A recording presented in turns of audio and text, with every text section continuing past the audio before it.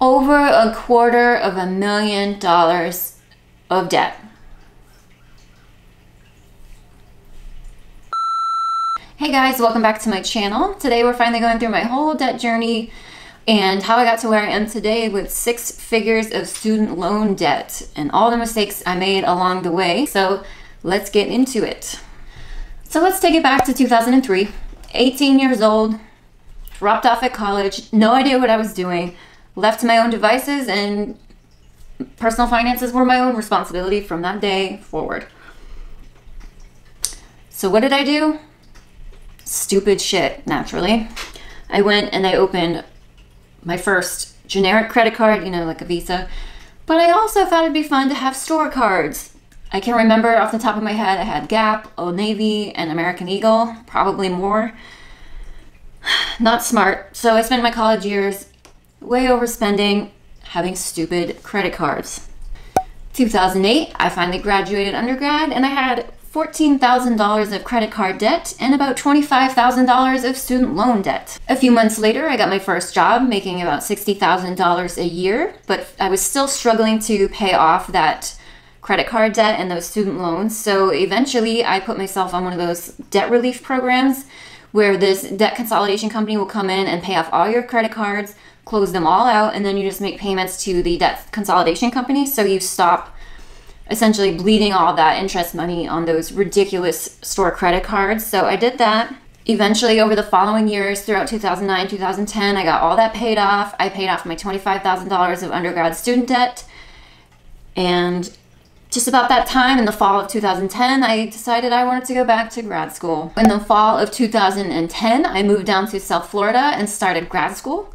The school I chose was a private, and that means expensive, grad school, and I went to a school that did not provide me funding or a research project right at the start. In 2013, I was done with all of my classes and all of my research. I had collected all of my data, so now I was just at the point where I could start editing and writing my thesis. So I moved back home to Maine, and I took a full-time position with the state of Maine, thinking I would be working on my thesis during nights and weekends. And I think we all know how that tends to go. So throughout 2013 and 2014, while I was working and trying to write my thesis in my free time, I was still paying tuition, because you can't just stop paying tuition. You have to keep paying until you're done. So in the spring, late spring, early summer of 2015, I finally finished and I finally graduated and defended my thesis. Woo! And at that point in time, I was wanting to move back to Florida.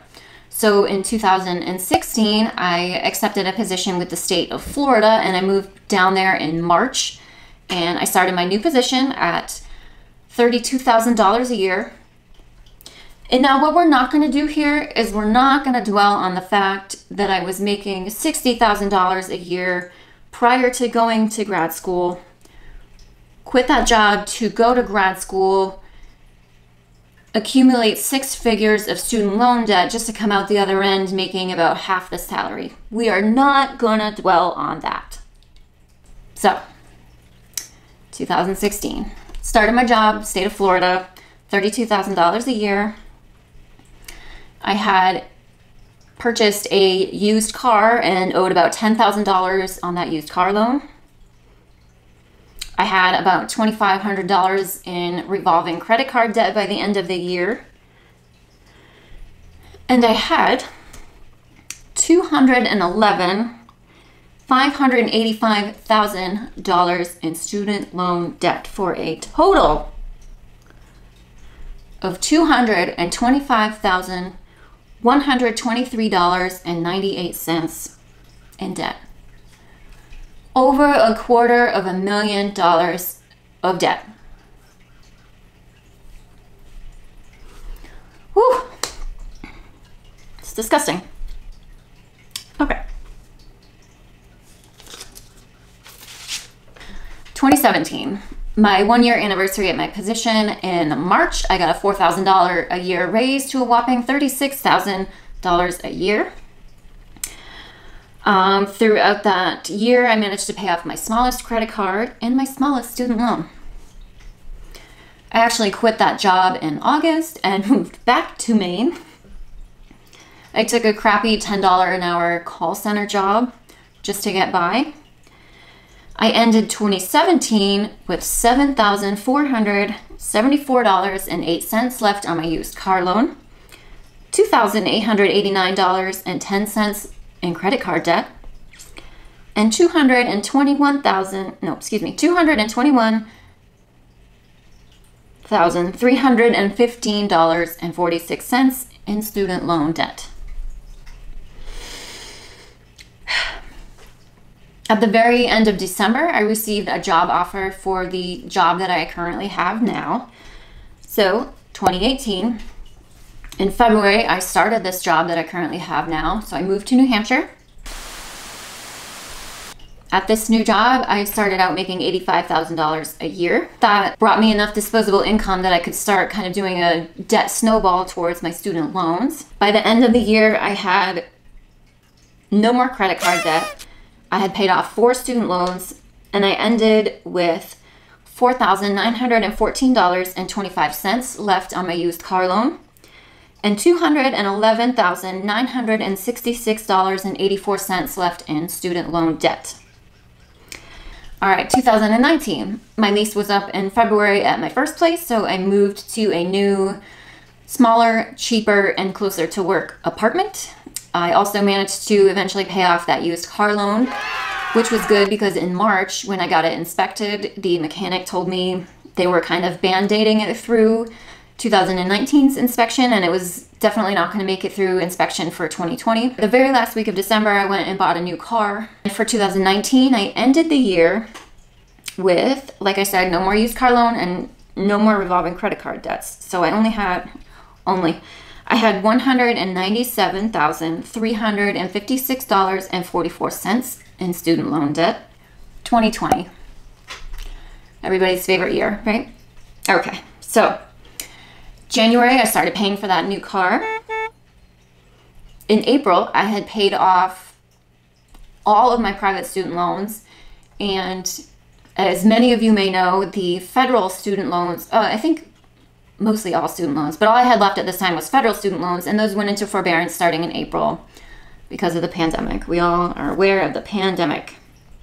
In May, I moved to this apartment that I currently live in now. It is much smaller, several $100s a month cheaper, and I'm less than a mile away from work, so my commute and gas usage dropped dramatically. In July, I paid off my new car loan, so that was a $29,000 car loan I paid off in 7 months. So I ended 2020 with $185,900.22 in student loan debt, and at that time, I had actually also saved up all of the interest or outstanding interest that was on all of my federal student loans, which of that $185,900, approximately $7,700 of that is just outstanding interest.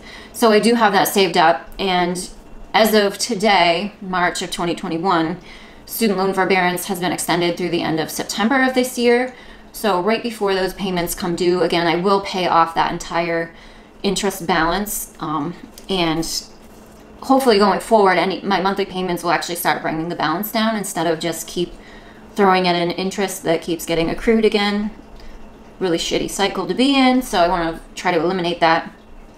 I'm not going to pay them off early just because we don't know what Biden's going to do with the student loans. There's talk of some forgiveness. Who knows if that's going to come through. So I'm just going to wait until September to see what actually happens with those. 2021.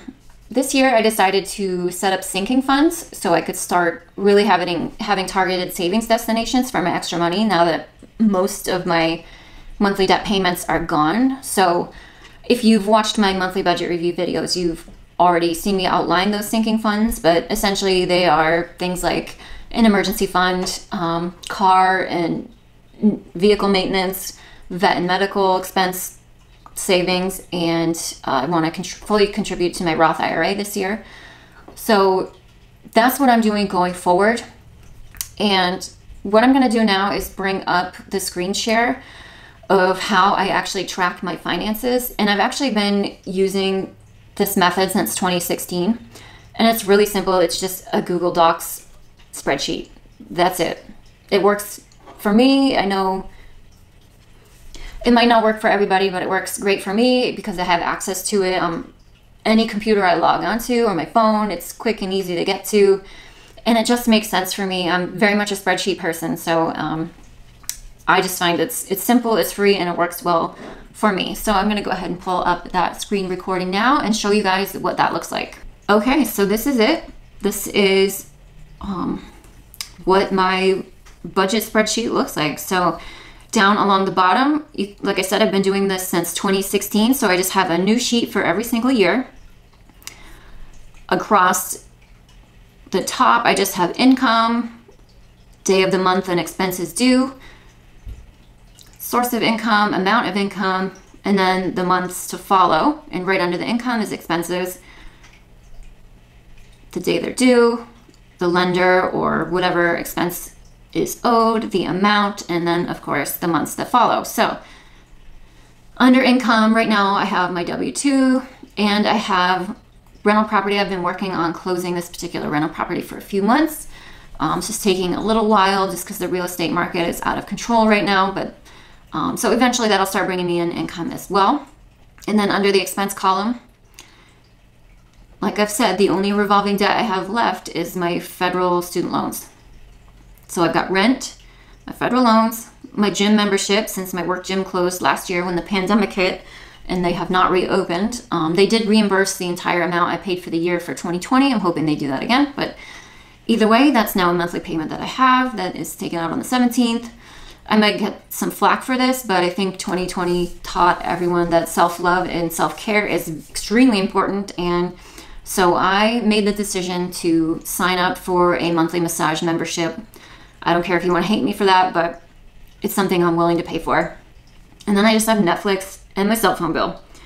So in total, 6 monthly payments. Not freaking bad at all. And I'm very fortunate here. My rent includes absolutely all utilities, including the Wi-Fi. I'm very lucky here.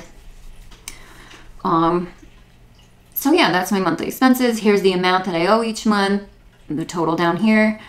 As something is paid off, I just mark it paid in this box. And as you can see, student loans are on forbearance till the end of September for now. We'll see if that changes going forward. Over here, I've got my sinking funds outlined and with the amount that I have left.